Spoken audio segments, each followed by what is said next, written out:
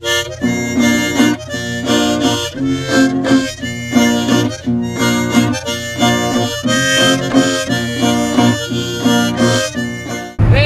good morning and welcome in. Trucker Rudi here. It's a beautiful day. Just had me a shower, fueled up there in Bradford at the Husky there. And now I'm on my way home. We'll see how far we get tonight. But I promised you guys last night that I would tell you a little bit of a story today about what happened at the scale. So here's my story. I want to tell you guys how much power a camera has. The power of the camera. And here's the story. Last night, I come across the border there by Fort Erie, Ontario. Right across the border, they got a scale up there. That one was closed, went by, went to the next one. The next one is open. Okay, no problem, right? I'm bobtailing. Shouldn't be overweight, right? Anything, you know, everything should be good, right? Well, a guy behind me come in and he had a headlight out. So I kind of figured for sure they're going to pull him in, but not me, right? Well, guess what? They pulled me in, and because I was paying attention to the guy behind me, I was looking in my mirror. I didn't see it on time when they had put the red light up on top that I was supposed to stop. I failed to stop, so that was my mistake. But cop came right after me to DOT right away, and yeah, okay, whatever, stop. They made me come back to the scale, and then of course he's screaming mad at me for not stopping, right? And then he's screaming at me and this and that, and I said, okay, whatever, and so I pull into the area where they do their inspections. And two DOT officers come up, the lady and a guy. Construction ahead. Right curve ahead. Continue on this road for 9 kilometers. Of course, they're mad at me, right? But so they get me to open up my hood, and they do pretty much a level 3 inspection. I mean, level 1 inspection, pardon me. They check the whole truck underneath, everything. They check everything, eh? So they couldn't find nothing wrong with my truck. So then they said, okay, what kind of receipts do you have? And here's where my deal came in. I said, what are you talking about? What kind of receipts? And he said, where did you eat last night? I'm like looking at him like, right curve ahead. What are you talking about? You know, like, where did I eat last night? What business is that? Is that, you know, is that of yours? You know, where I eat? You know, like.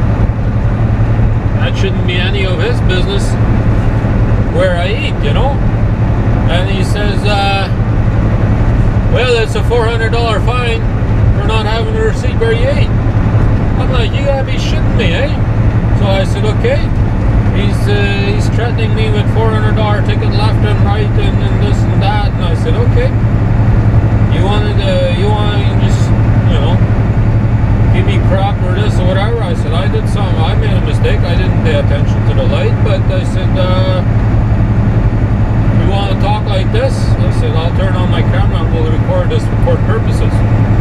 And as soon as I said that, the guy, or the lady that was standing by the door, like the guy was standing right here on my steps, and then looking into my truck.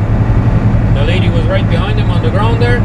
And the lady said, let me talk to him. So the guy stepped down and the lady came up to my steps and she talked to me. And she was nice. She didn't have no attitude or nothing. But that guy, I mean, he had some kind of attitude. So then she asked me nicely to see my fuel receipts. And I said, yeah, sure. She asked me if I had taken a load down to the US. And I said, yeah. And she asked for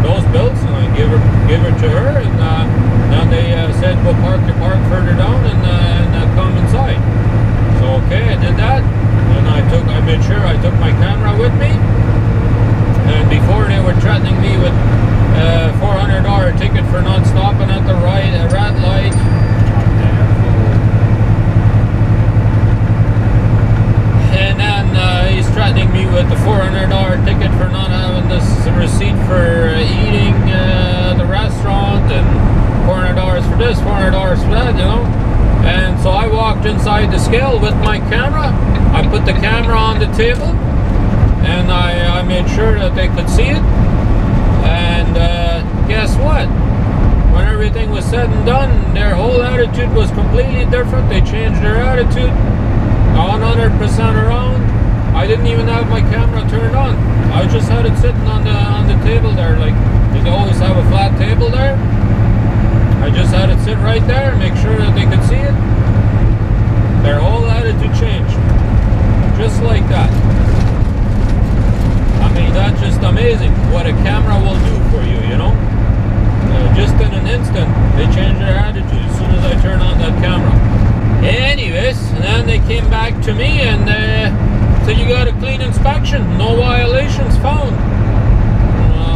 Okay. Well, I kind of figured they were going to give me a ticket for not stopping at that red light, right? Well, no, they didn't.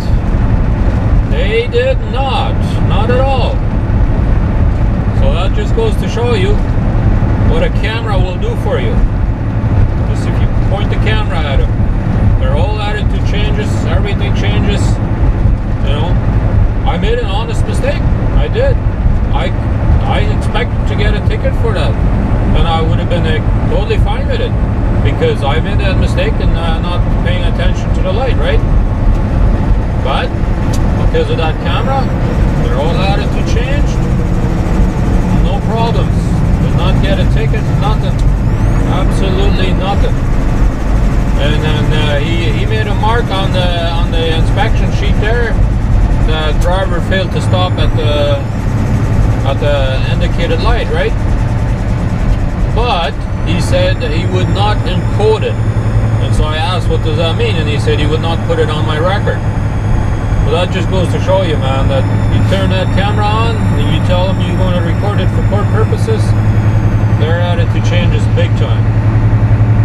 So he did not even put that on my FMCSA, he said. I asked him if he put it on the FMCSA, and he said, nope, it's not encoded, he said. Well, that's what he said. That means that they're not putting it on the FMCSA record or not. It's not going against my record or anything. So that just goes to show what a camera will do for you. So I figured I'd share this story with you guys, just to show what happens. You stuck that camera on their face and you tell them you want to record it for court purposes. Their attitude changes just like that. But anyways, we are on our way home, and we'll see what the day brings us. Alrighty, I am done for today. I hope you guys have enjoyed the story that I told you guys about the scale and everything. So I am in White River, Ontario right now. Got about 1,040 kilometers to go home tomorrow. Shouldn't be any problems tomorrow. If everything goes according to plan, I should be home tomorrow night. So that should do it for today then. Thanks for watching. We'll see you tomorrow at 5 a.m.